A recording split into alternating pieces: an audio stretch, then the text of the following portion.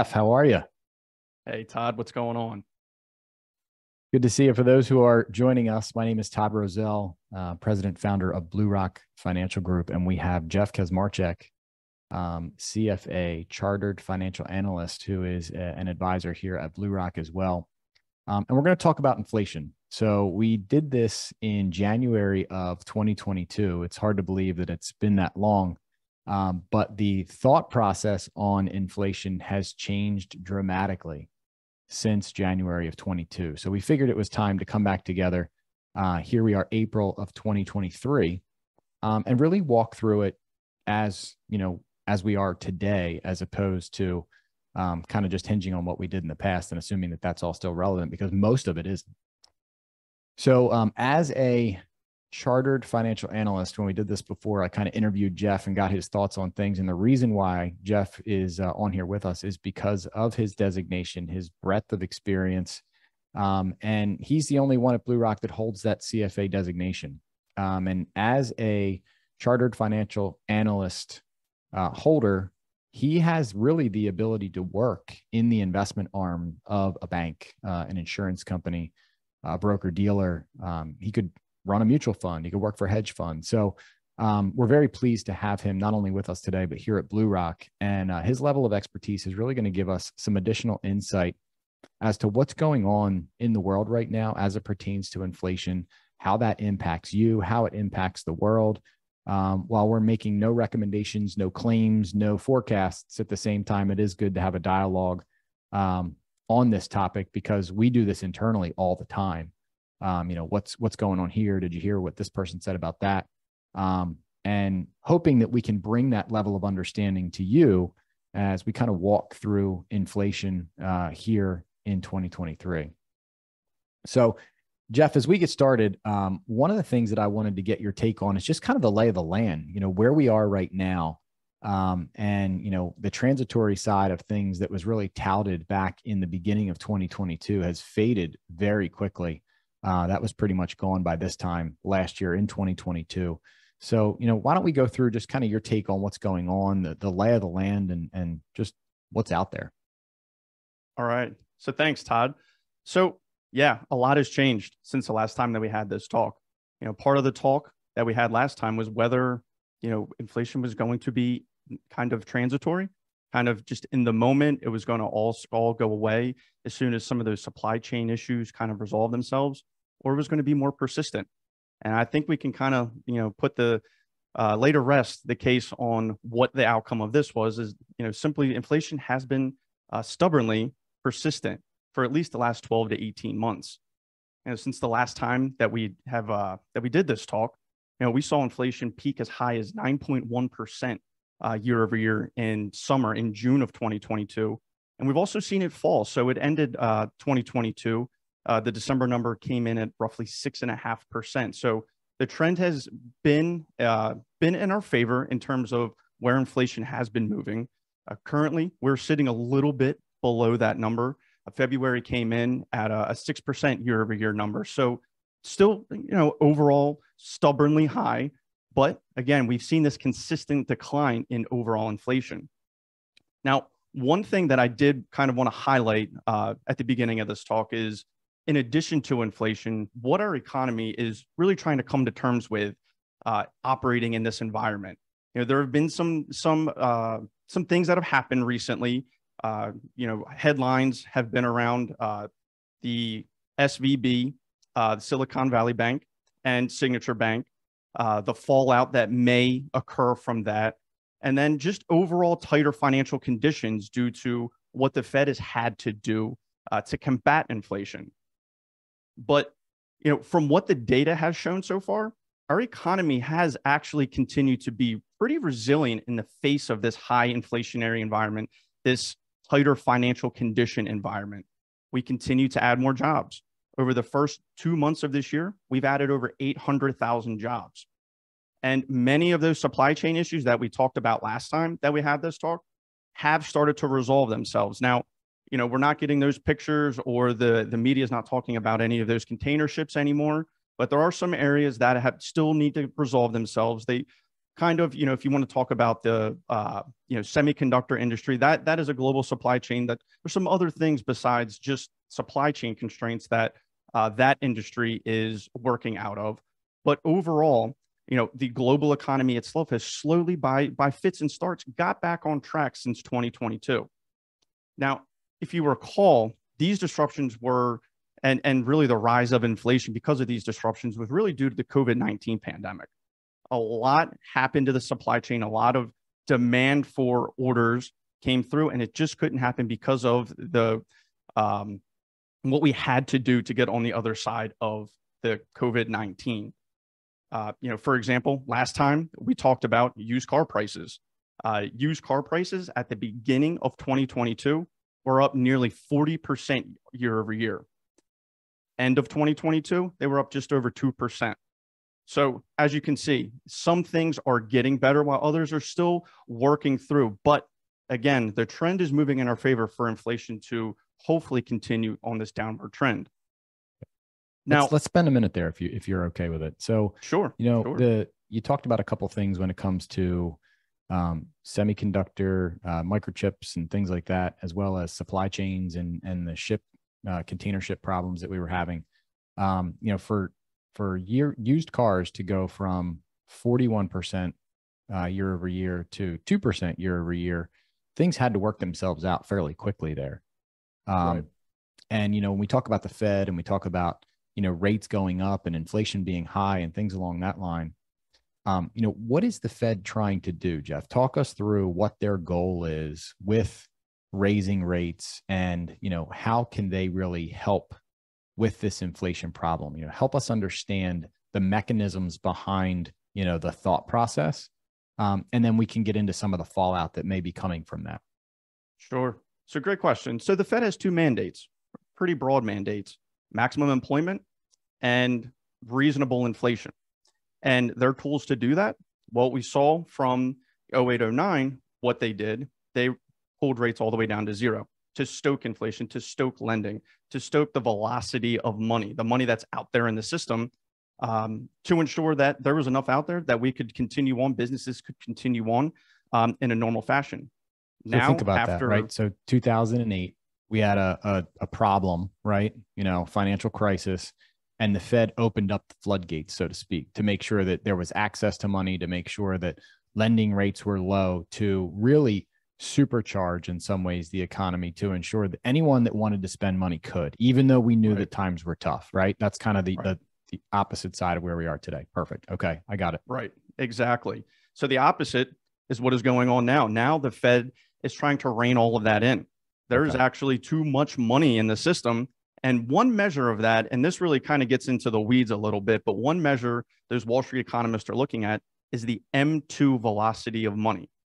And essentially what that means and why it's important is exactly what we just talked about, what we just kind of elaborated on, is the simple fact it measures how much money is in the system and the turnover of that money. So is it being saved? Is it being spent? What's going on with that?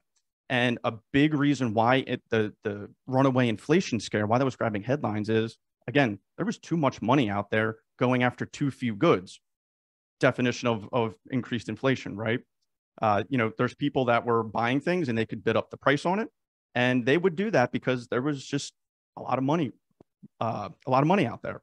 But now with that occurring, now the Fed's saying, hey, all of that, we're good. And this started, unfortunately with the pandemic, it kind of accelerated this, what the Fed had to do. Again, their mandate being getting inflation to a reasonable level. They were trying to get it to 2%. We flew through that because of the pandemic. And now they're trying to get on the other side of things and say, hey, we need to cool things off a little bit. Things are getting a little too crazy in terms of inflation. And we'll talk a little bit more about that here in a second with some, what is out there with CPI, what's still kind of, lingering, causing this stubbornly high inflation. But it's essentially how to look at it. There's just still too much money in the system, and the Fed raising rates is their way to combat. It's their lever to combat too much money being in the system. So yeah. So then if they're combating it, right, they're moving rates up.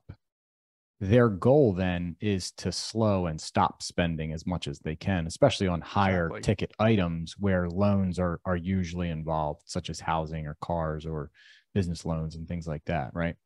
Exactly. Okay. Exactly. And so go ahead.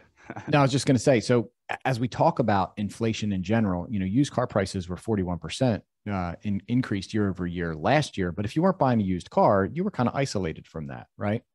That's correct. So what are some other factors that play into that inflation number? Because, we got as high as 9%. But again, if you weren't buying a car, that 41% number on used cars was kind of baked into that 9%. So it was a contributing factor.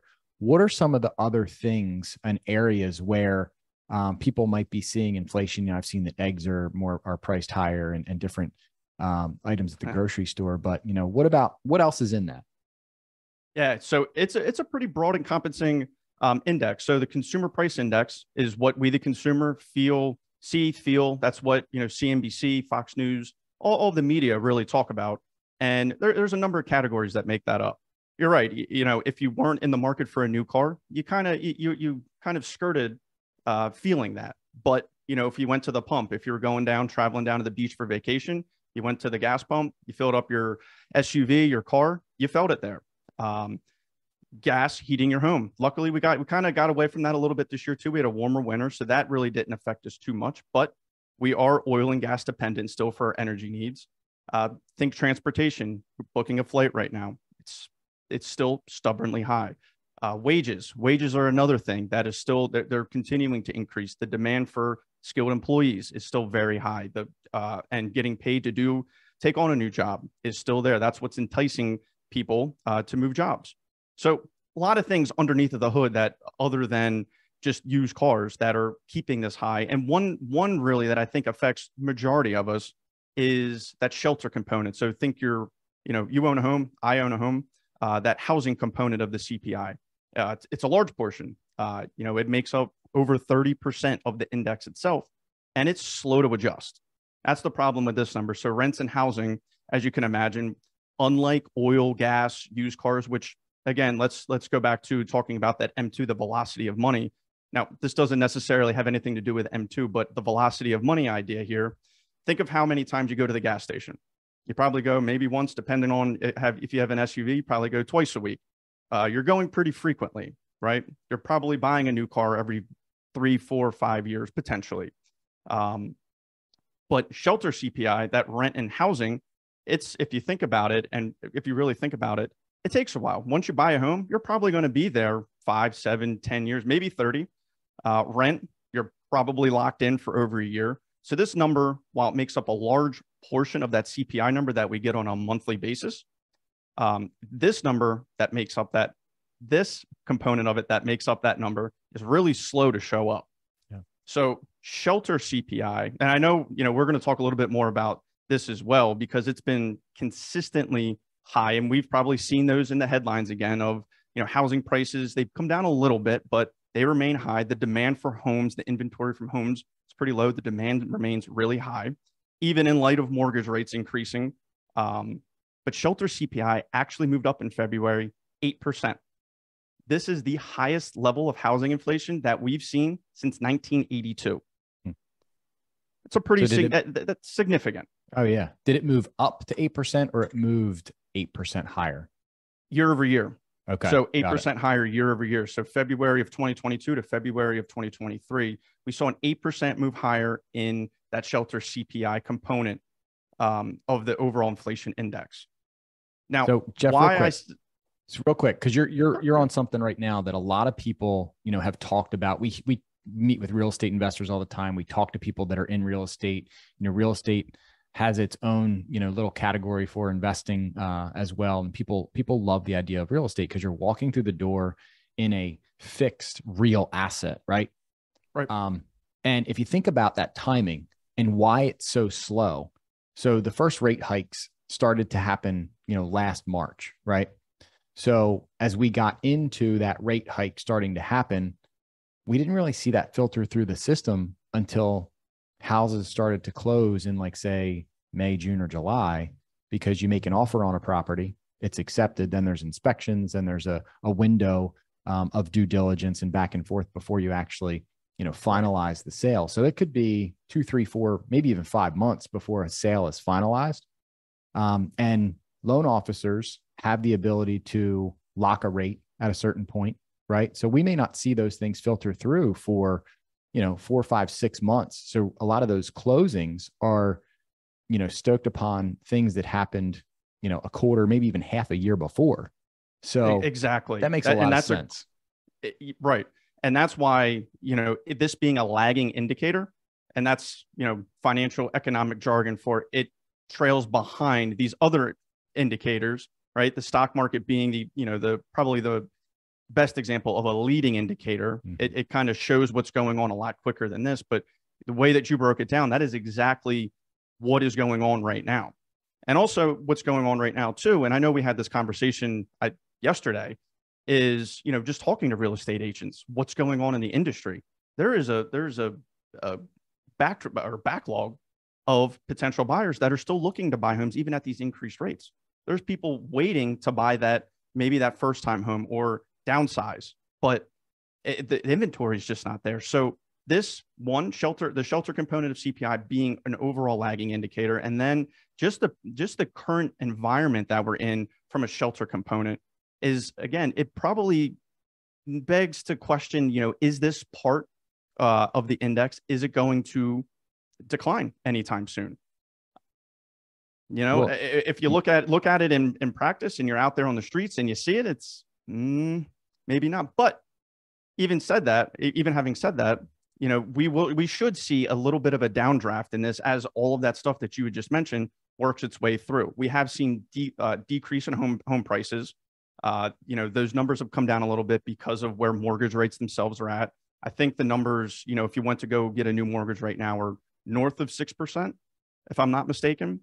And that just makes things more expensive to buy, right? Your monthly payment for the same, let's call it a $300,000-$400,000 home, it's essentially doubled than what it was 2 years ago when we were having this talk last year. Even mortgage rates hadn't increased that much yet, but it's a significant component moving forward for those that are looking to purchase a home.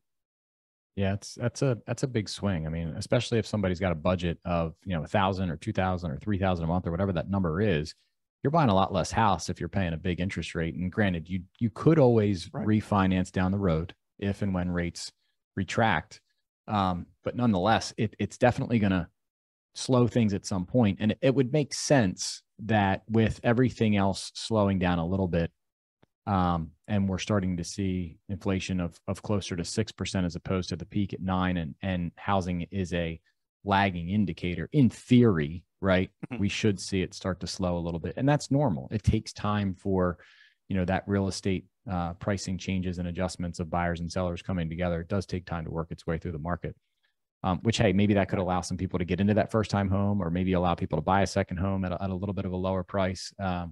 Or maybe investment properties would even be an attractive option there for some folks. So, yeah. And, again, it takes time. And two, unfortunately, because it makes so much of that index, maybe things have already moved in favor of, all those people that you had just mentioned. It's just going to take a while for those numbers when you're going to go get your mortgage rate for that to really be reflective within the data, what everything's based on. So it could be some time, but again, hopefully we see this come down, or at least an improved number when we get the numbers here. I think it's either this week or next week, we'll get March's number.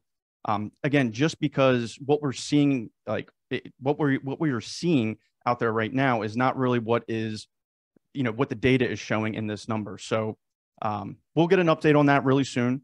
And that should have a pronounced effect on that overall consumer price index number.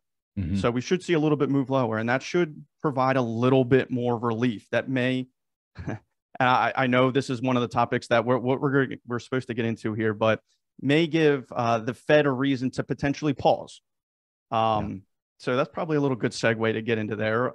Not calling the Fed to pause by any means, but there's been a lot out there that has gone on. There's a lot of things that the Fed, well, let's take a step back real quick. Again, let's go back to that Fed mandate really quickly and what the Fed is trying to do. What you previously spoke about. The Fed is trying to curb this. It's trying to curb inflation without being too restrictive. We have to be restrictive from their standpoint to get inflation trending back down the way that it is now, but without turning us into the, I don't really want to say it, but the R word. So recession, forcing us into recession by just what they're doing with their policy. So their last meeting in March came in the midst of some other stuff going on in the economy. Again, Silicon Valley Bank, Signature Bank failures. The Fed still hiked rates an additional time, 25 basis points. Pretty significant. But if you think about it. But a change. It changed. From their posture, which was half a point. Correct. And, you know, the market had actually potentially saw a 50 basis point increase at that last meeting. So the 25 basis point increase is actually kind of welcome news, to be honest with you. Maybe the Fed has done its job. There's a couple of things that we can look at that, you know, just to kind of gauge where monetary policy is, how the Fed is looking at things. They use a little bit different of an inflation index to really keep their pulse on where inflation is at. And that is the Personal Consumption Expenditure Index, or the PCE index. The difference with this index is really minute in the details, but it's just a wider basket of goods that they look at for inflation. So they're looking at many more topics, many more categories than what CPI does. What affects us as the consumer? Fed's looking at just a slightly different index. Now, where their rate is at, what that 25 basis point increase got us, it got us to a range of 4.75% to 5%. We've not seen that range. What is that range of? That is their Fed funds rate. Got it. Okay. We've not seen this range since September of 2007. Pretty significant. It's been over close to 2 decades since the last time that the Fed had their Fed funds rate at this level. Now, take a second and explain that. Explain what a Fed funds rate is, so that people understand kind of exactly what that does, what it allows for, and what it really means to the system. Sure. So if we take a step back and look at where we're coming from over the last 2 years, we were at essentially zero, just north of zero to 25 basis points. So let's just call it zero. Essentially, what that means is that you, I, the consumer, banks, businesses could go get a loan out at essentially, and this is really, really keeping it as simple as possible, could essentially go and borrow money for less than 1%. Pretty good, because you could probably turn around and go and make 7-10% on that money by just doing your ordinary business. So the cost of capital was zero. So it was essentially free money. So now, being in this range, it's gotten more expensive to do business. It's gotten more expensive to borrow money. It's got more expensive to buy a home. So the Fed funds rate is essentially, it's the baseline of where banks borrow money at. It's what they're going to the Fed and saying, hey, I need some cash. This is what the Fed is going to charge for those banks and lending institutions to borrow money from the Fed. That reverberates through the entire economy because banks are in the business of making money. They're going to lend. They're going to set their rate above that to make a difference on what they are borrowing at and what they're lending at. So now we're in an environment where now we've got to go back to basics, I think, for these companies to do business. Now it needs to make sense to take on additional capital. Now it makes more sense to do more thorough due diligence for those guys that are thinking about buying that next truck, buying that next plant, that new piece of equipment. Because now there's a cost of doing so. And it's pretty significant to go from 0 to 5% over the course of the last 2 years. I'm pretty sure it's one of the quickest increases in the Fed funds rates ever. They've done this before because, again, the Fed is trying to keep maximum employment and keep inflation under control to mandates, and their lever is putting money into the system and taking money out of the system. That's how they do it. That's their only mechanism, to be honest with you. So being at this level, again, it's now businesses need to be more cost conscious when they're going and thinking of taking on more debt. Yeah. So let's stay with that. So the Fed funds rate is, you had mentioned it's the rate that banks borrow money from the Fed at. So that's the rate that they pay the Fed. And a lot of times that rate is paid and that money is borrowed to meet overnight requirements, because banks have requirements that they need to meet, minimums based on deposits. They have to have a percentage of those deposits available. And when that is calculated is overnight. So that's why it's called the overnight rate. And it's the cost that banks pay the Fed to borrow that money. Right. And let's think about this. So while we're on the bank side of things, we did have a couple failures, and they were unique to this point. The Federal Reserve actually made some comments about bank failures and what we can expect moving forward. But I'll share a little bit of experience that I had. So I sat on the community-powered Federal Credit Union board for about 9 years, and I did so through the financial crisis. It was a very well-managed institution, relatively small. But we had money that would come into the credit union or a bank in this situation. And we needed to do something with that money simply because we weren't in a position to lend it all out. Ideally, you'd love to lend it to your, patrons, your customers, and, have that on your books, but there wasn't always enough demand to satisfy the lending for the money that was on the book. So you had to invest it. Mm-hmm. And, I remember we would invest mostly in mortgage-backed securities, which was at that time, it was kind of counterintuitive, or at least you thought it was because of the mortgage crisis that we were going through. But historically, they had paid the best rate, relatively speaking. And, what that really meant was that we had to rate test or shock the investment portfolio, because if rates moved, AKA what's happening now, whether they moved 100 basis points or 1%, 2% or 3%, how would that impact the value of the assets that we hold? So, we would go through and the investment committee would share the findings, and it always got, a little bit wonky when you got up to that 300 basis point shock, because the way that the securities or bonds that we were buying would work is they would have a definitive amount of time that we would keep them on the books. Yield to maturity was typically what we were looking at. So how much yield would we receive until those bonds were to mature, or yield to call? How much would we receive until they were able to be called back by the issuing institution? And that rate shock would always be, something that we would look at and say, okay, well, we hope we never see that. And the reason why is because the value of those assets on the book would come down value-wise if the rate were to go up 1%, 2%, or 3%, which is what we've seen now. And banks are the same. So they have assets that they deploy. Those assets are invested in something, right? Right. And, as long as there's not a run on the bank, you still receive that interest payment from the investments that you receive. Specifically in the Silicon Valley Bank situation, they had very, very large depositors that were in the tech industry, very concentrated as far as, sector. And a lot of their deposits were well over the FDIC $250,000 per account level. So if you had one depositor that came in and wanted to take out $5 million, you had to give that depositor $5 million. Right. And that puts a lot of pressure on the bank balance sheet to be able to produce that money. Some instances, you were having to sell assets that were at a loss, which then translates down to the balance sheet, and it shows that the bank on paper is not solvent. So as we look ahead, all banks, all credit unions, they have to invest this excess cash in order for them to be able to pay interest rates that, the market is demanding, and make money. Banks are not in the business of being a nonprofit. They're in the business to make money. So, these are things that the Fed has already said, hey, be aware that, if you have more than $250,000 in an account, that you could potentially be at risk. The Fed has also said, Janet Yellen in particular, if there's a bank that's important or integral to the functioning of the system, that they're probably going to be okay, which leaves some banks in a situation where they may not be okay. So again, trying to be forward thinking and knowing that, all right, we've seen a rate hike that's been higher than the 300 basis points over the last year, that this is probably not over.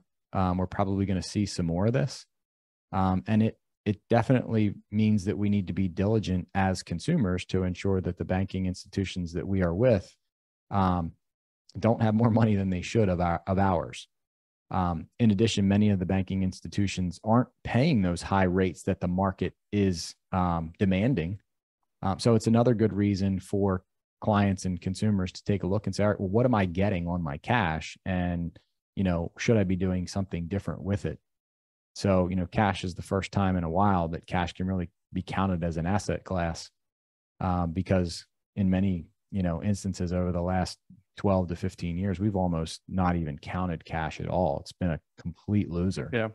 A hunt for yield, right? Maybe taking a little too much risk because cash just wasn't there in terms of any yield or return perspective. And I think if you don't mind, one thing with banks right now, I think it's actually perfect timing here to maybe explore some other options instead of just checking savings accounts. To be honest with you, banks really don't want your deposits anymore. No. That's why we're seeing these muted increases in checking savings, standard checking savings and accounts. Because banks just, they can't find a better use for your money. So I think the example that you use sitting on that board it's exactly where we're at right now. There's still too much money in the system. Banks can't find a better alternative to pay any interest to really take your money for free, lend it out and make a spread. They're making their spread. They're just not rewarding us because they don't want our money. And I don't mean to make light of it, but it's just the simple reason as to why there's, exploring high yield savings accounts, with us, our money market account, simple strategies, a treasury, buying a treasury.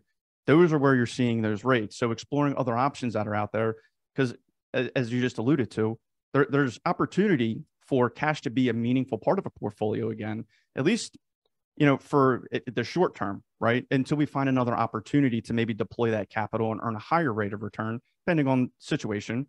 Right. But yeah, it's kind of crazy to see this, just the simple fact that banks, they don't want our deposits anymore, at least for right now. Yeah. Now, and you're right. We've got access to, opportunities which could pay a client 4%, 5%, which is something that at a fixed rate, we just haven't had that, that tool in our toolbox for a very long time. Right. And as we look at, what's ahead, a lot of times as we go through these challenges in, a rising interest rate environment, we will tend to see layoffs eventually. We will tend to see banks actually pull the reins in on credit. So, it's going to be interesting to see what happens. And we've got some time to get through this. We're still kind of on the front end, I think, based upon, what most of the experts, so to speak, are saying. And, knowing what I saw in the credit union, I would tend to agree with that. We are relatively on the front end of this. So see what happens. Yeah. And it's just to kind of elaborate. It's not even just on the Fed anymore. Again, it's with the banks now, these tighter financial conditions, they, like you just mentioned, they may not be as willing to lend anymore. The fallout from Silicon Valley Bank, Signature Bank, it's going to have repercussions. It's not to say that the same thing that happened to those two banks is going to spread to others, but it may give a little cause for concern. Banks may not just be willing just to underwrite anything and lend out money. So that could help the Fed so the Fed won't have to do anything, but conditions continue to tighten. Conditions continue to tighten. Money is not, that velocity of money, it slows down. Inflation, therefore, would come down as well, too. So there's a lot going on out there moving forward. Again, I agree with you that I think we're on the front end of all of this. Yeah. But, again, the market overall, it's been resilient, even in the face of all of this going on. So. Yeah. Well, Jeff, I've got a good question for you and a good segue. And I always like to tell a little bit of a story or, have an analogy as we get there. So, sure. I want to get your take on the stock market value versus growth, kind of some of the changes that we can expect or what traditionally happens in that arena. But in comparing the stock market, which you kind of already did a little bit to, the Fed's tools that are in their toolbox to curb inflation, I've always thought of it more as like the stock market's kind of like a car on the road, right? You turn and you see that, you get the responsiveness of that quick turn. Whereas the Fed trying to fight inflation, I've always thought of it more of kind of like a boat. Because if you've ever driven a boat, you can't just turn it and it won't turn. And then you got to fight with the wind. You got to fight with the current. There's these external, factors that you really have to think about. And, when turning a boat, you almost have to turn it before you're supposed to turn and not turn as far as you think you're going to need to go. And you got to be very strategic with that to make sure that you don't, run into another boat or something along that line. But, let's talk about the stock market. So, people always ask us, what's going to happen? And of course, we always tell them, we have no idea, but things that have traditionally happened or things that we're aware of. And I want to keep this really at a high level. If we're talking about the differences between value and growth, we know what's happened. And I'll let you expand on it over the last 5 to 10 years in the growth category and what we're thinking we could potentially see, or how markets typically change as we get into the type of an environment that we're in. So, sure. So let's just take a step back and let's look at what happened in 2022. Overall in the stock market, it was a tough year. It was a tough year, not just in stocks, but it was a tough year in bonds because of exactly what we're talking about here today: inflation and what the Fed is doing to combat inflation. What took it on the chin really badly last year was growth stocks. Growth stocks are typically, think of your tech companies. It's the simplest example of all of that. Cash flow may not be that robust. They're in growth phase, so anything that they're making, they're plowing right back into the company, and that's essentially what differentiates a growth stock from a value stock in the most binary sense of things. Growth stocks tend to be, as a stock market investor, we're buying those future potential profits, and growth stocks are technically, we're trying to find that crystal ball of where they're going to end up at in 5-10 years. And we're buying that, and we're buying it forward. So when inflation hits and there's going to be these increase in rates, again, going back to talking about how cash is expensive, it hits growth stocks a lot harder than it does value stocks. Both get hit, but growth stocks get hit a little bit harder because, one, they're still reliant on money that is lent to them. And two, if you really get into the weeds and you plug it into the models that project these future potential cash flows that haven't been realized yet, it makes it more expensive. Essentially, their future cash flows are more expensive to be purchasing today. Now, the same thing is happening on the value side of this equation. It's just the simple fact that a value company or value categorized company typically has robust cash flows to really weather the storm with all of this. They're not as reliant on outsource of investor money, of bank money that's being lent to them. They have a durable business. So think, Kraft mac and cheese. I have 2 little girls. They love their Kraft mac and cheese. There was no way, no matter what the cost of, we were going to be eating Kraft mac and cheese. But Kraft makes all of those consumer staples. They're going to be bought no matter what. And so that is a really robust cash flow source, something that value stocks have. So when you look at it and you break down the stock market in terms of those two lines, value stocks tend to outperform. Even if they do get hit, they tend to outperform growth stocks because there's less of a concern of the business model itself with a value stock. Now, when we move to the fixed income side of things, that unfortunately, just by the math of things, and we already kind of talked about this a little bit, as assets were going into that, rates are going up, the price of those bonds are coming down, and that's what we saw last year. So it was really difficult on the fixed income market. Now, let's move forward real quickly into 2023, and where we started the year, it's actually pretty good. S&P ended the first quarter, was up 7%. NASDAQ, so those growthy tech stocks, was up over 16, almost 17% in one quarter. From the December lows for the NASDAQ, it's up over 20%. Now, for Wall Street jargon, that means that we're out of the bear market, we're into the next bull market phase. Not sure that's necessarily true, but that's kind of how the numbers flesh themselves out in this first quarter. Now, why did that happen? It's the reverse of what's happened previously that we saw in 2022. That inflation fear, it's gone down a little bit. The growth stocks, because of that, they're pricing in that those future cash flows aren't going to be as expensive. Value stocks, they're still just chugging along. Problem with all of it moving forward is, again, the cost of doing business is still expensive. But it's kind of those value stocks. They're redoing their models. They're running their projections, their due diligence. They're incorporating maybe a prolonged higher inflationary environment, a Fed funds rate at this 4.75 to 5% range. Business will get done. Business has been done before at these levels. As again, we haven't seen these levels since September of 2007. Business was booming back in 2007. So it can be done. Will it be done again? Sure. But as your boat analogy, I think, is perfect. It takes a long time to really right the ship here. I mean, we're talking about the U.S. economy. It's not just, the mom and pop store on the corner here that, can block and tackle on a whim day to day. We're talking about the U.S. economy, the forefront or the forerunner of the global economy. So it's going to take a long time for all of this to kind of work itself through. But, historically speaking, we've worked through it. It just takes some time. Your explanation there on growth and value is perfect. I mean, growth, the whole point is buy at 10 and sell at 20. And value, those companies have the ability to pay dividends, and they don't need to have these huge returns for the owner of those stock positions to see a profitable relationship or value, for lack of a better term, from them. So, that's perfect. And, it's exactly right. So we're going to see what happens. I mean, that shift back to having that growth sector do so well was a little bit unexpected for the beginning of 2023. But, I think that does speak to the inflation fear starting to come down a little bit.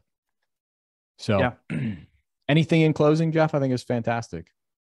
No, I think this was great timing with everything, having this talk, with everything going on. It seems like the market is responding well to maybe, the Fed being done, or at least inflation not running rampant anymore. And, I think that there are some good opportunities out there to really, if it not necessarily maybe, taking what's happened already in the stock market and chasing after it, but would just cash in itself. I think it's now back to a very important part of a portfolio, and just making sure that we're getting returns on that cash and just not giving banks more money to, lend out and not give us something in return as investors. So, yeah, I think it's a good close. And, again, we're Blue Rock Financial Group. If you like this video, please share, comment on whatever platform you are seeing it on. If there are questions that you have on your specific individual situation, we're happy to jump on a Zoom, see you face to face. But everyone's situation is a little bit different. And as we started, nothing on here was meant to be a recommendation specifically for an individual, more so just a broad brush of the landscape that we're seeing today. And, something can change tomorrow and completely change the direction of the economy, could change the direction of the stock market. So, just like those that you see on TV, nobody truly knows exactly where it's going to go. We can really only look at past trends and understand what's expected. But, who knows what's going to happen. What I will say is that our goal is to provide you as a client confidence so that you are confident that you will be able to do what you want to do, regardless of what happens out there outside of your four walls. So again, thank you, Todd Roselle, Blue Rock Financial Group, Jeff Kazmarchik. Thank you so much for being part of this. Thank you, everybody. We'll do it again soon. Absolutely.